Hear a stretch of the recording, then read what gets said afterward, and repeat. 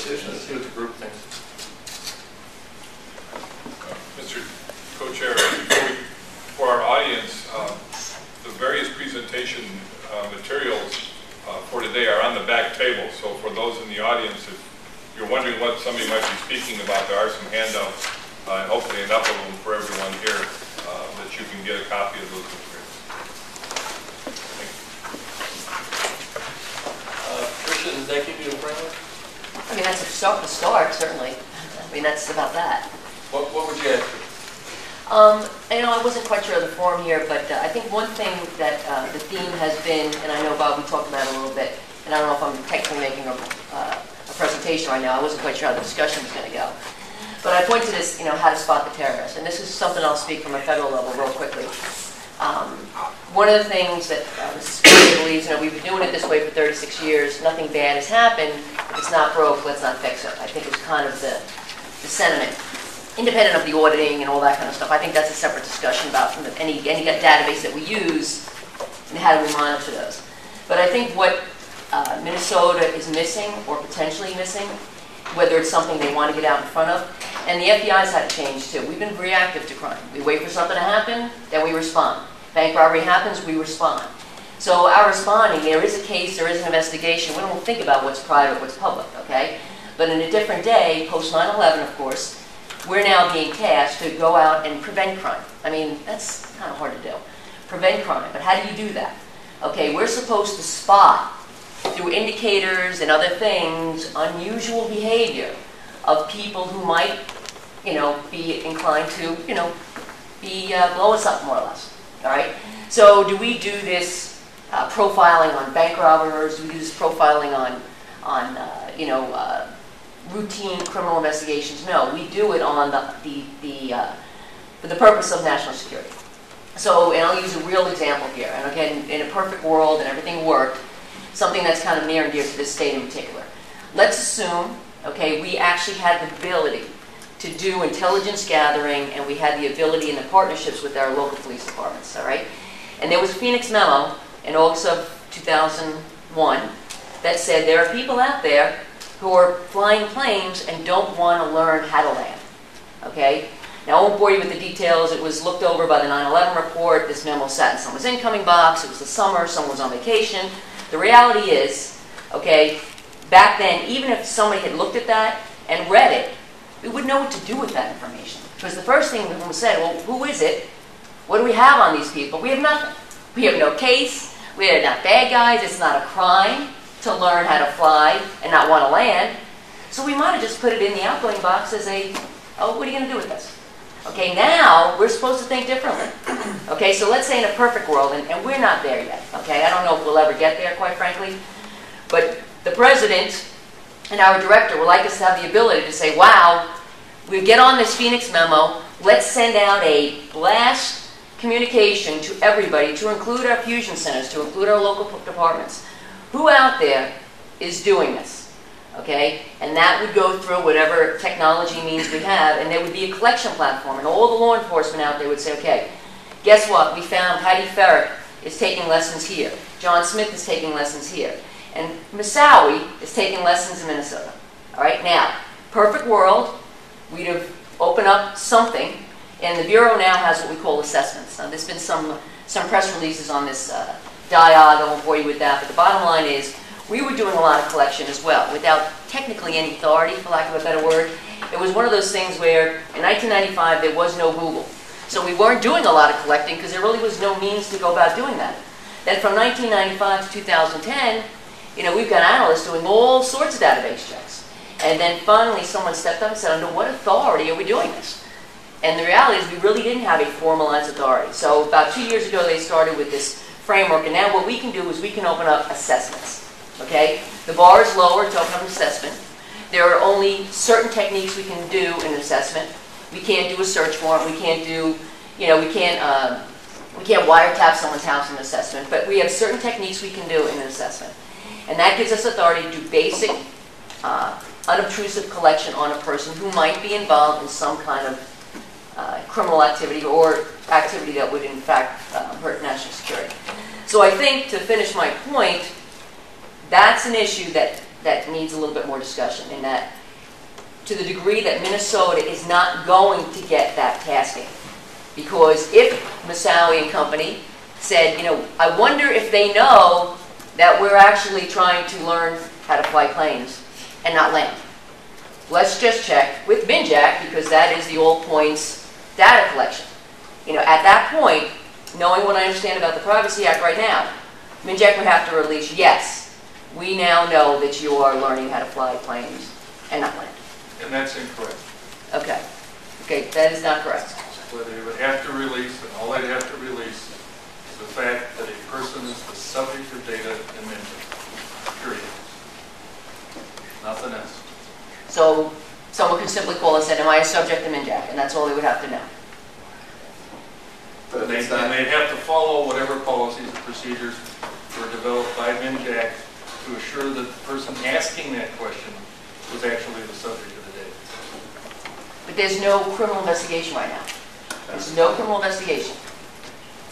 There's no criminal investigation. We don't have any crime. We have intelligence that people are learning. We think that's very odd. We don't know. And we're concerned that, you know, now of course we know why they did that. Before 9/11, we wouldn't even know if that was odd. You're saying right now we have something odd about somebody who might be planning a crime. Right. And we don't have any information if they are planning a crime.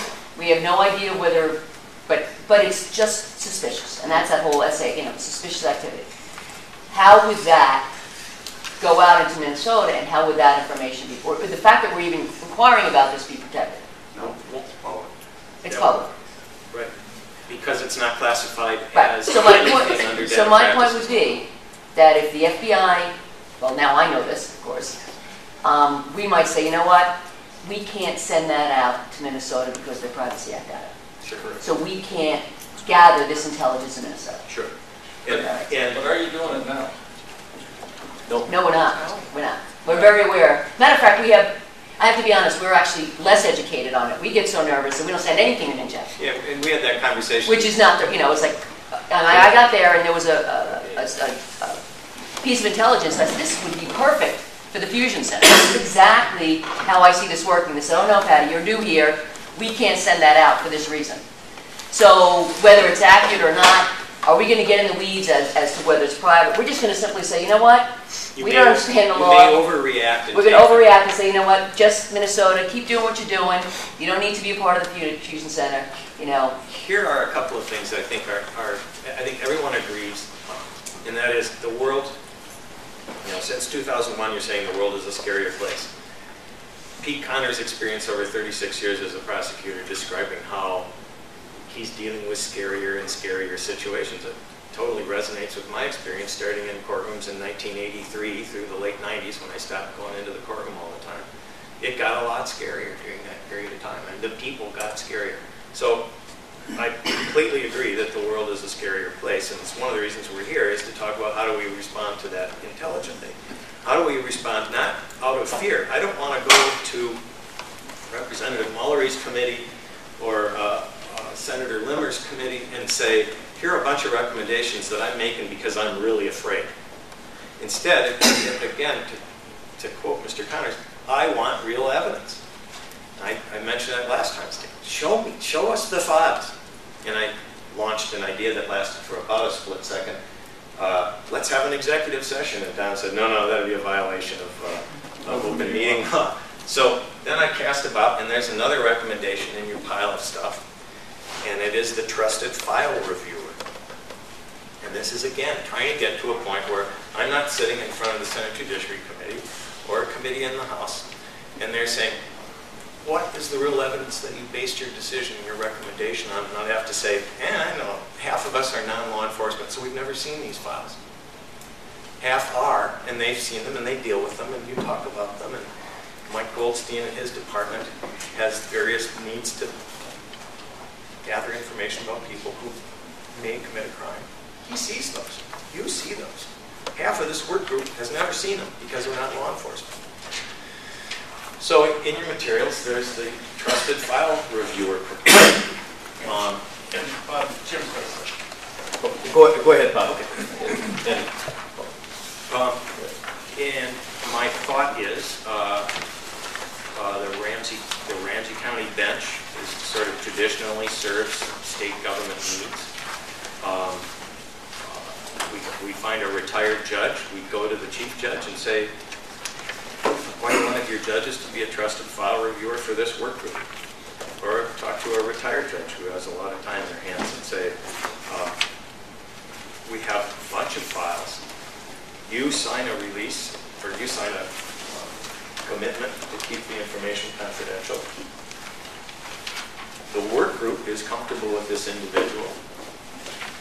That individual goes through whatever files are produced that support the argument that the government data practices actually be changed to allow confidential information about people who might commit crimes.